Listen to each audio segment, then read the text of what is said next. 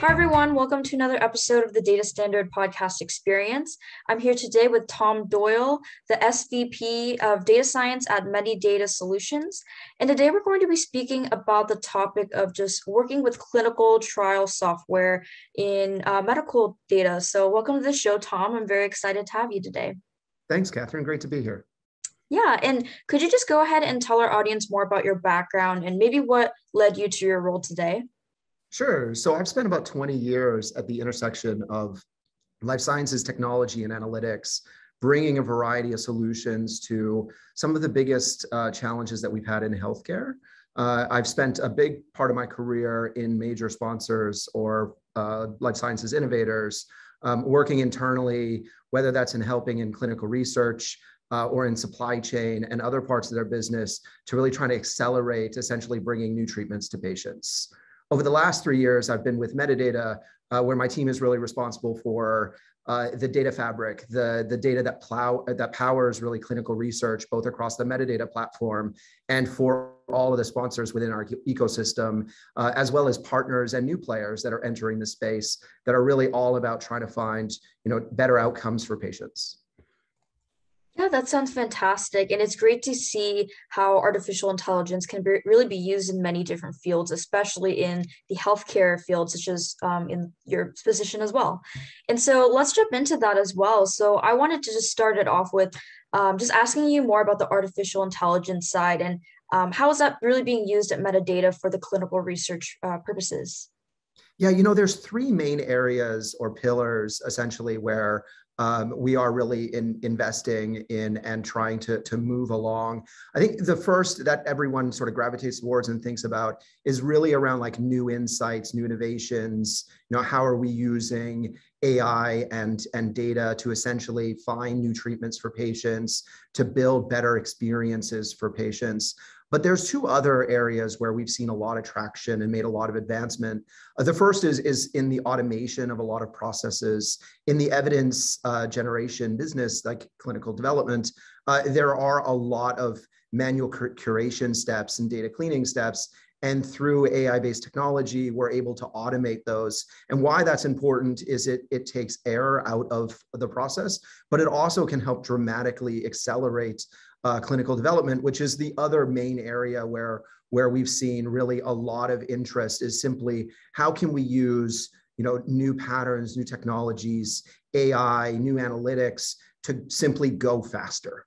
And this is especially relevant in an era of COVID where we did not want to wait years for new treatments and essentially vaccines, but rather we wanted to make better decisions much faster and identify ways that ultimately we could get to better solutions for patients. And some of the old models of working simply wouldn't have got us there.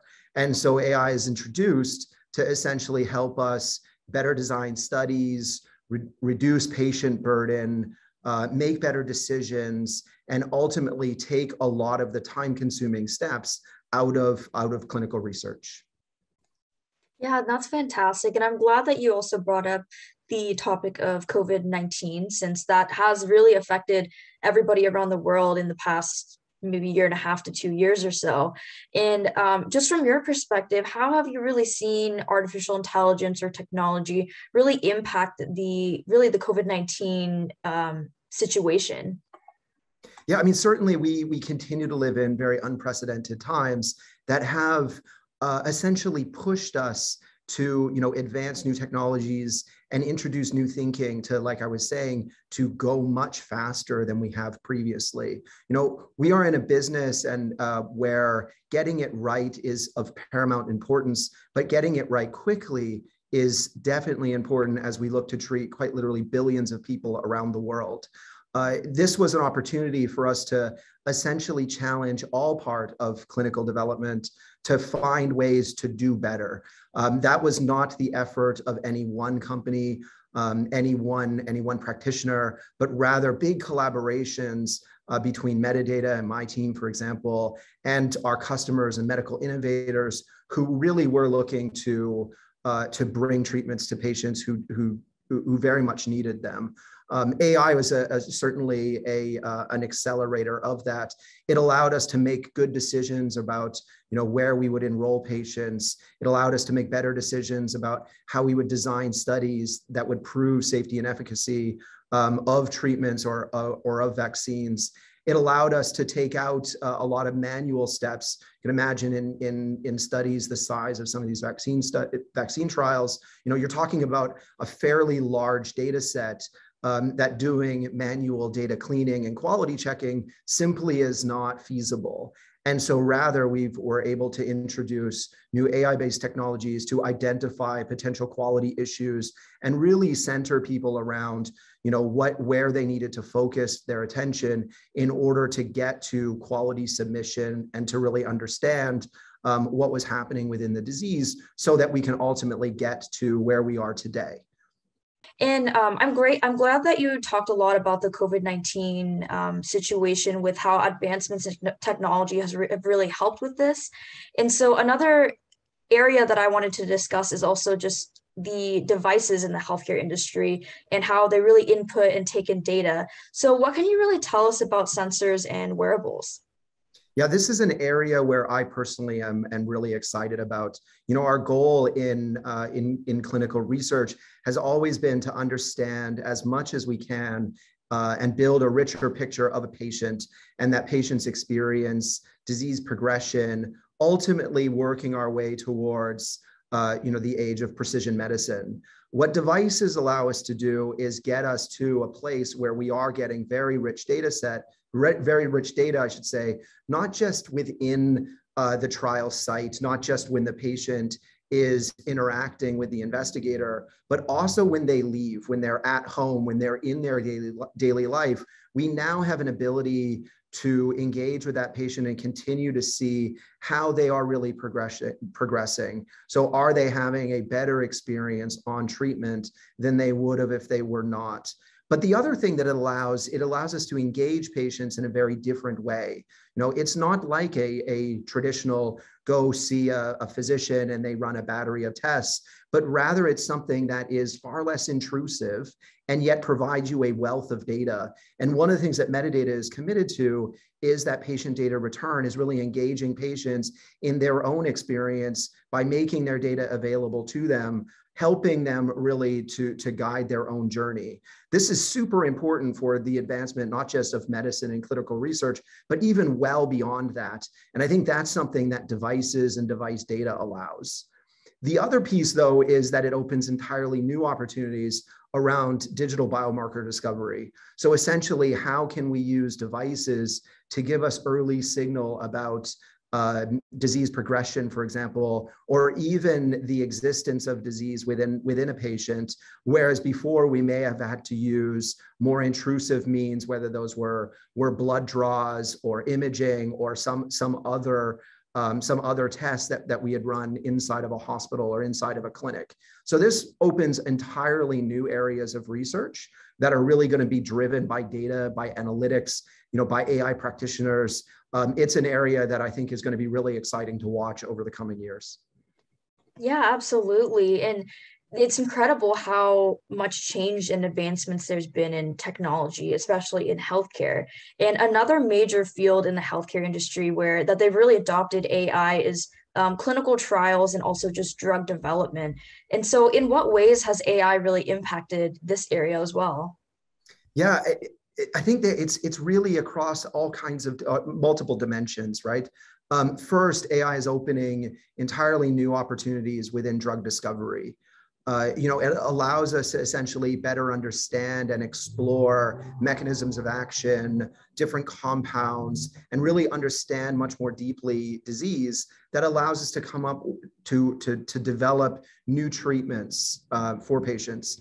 But it also has allowed advancements in several other areas. Certainly, it's allowed us to now work towards synthesizing more data. So essentially, can we do more in silico work that allows really us to dramatically reduce the burden on the patient, but also allows us to really focus on bringing treatments to patients, not including them in control arms.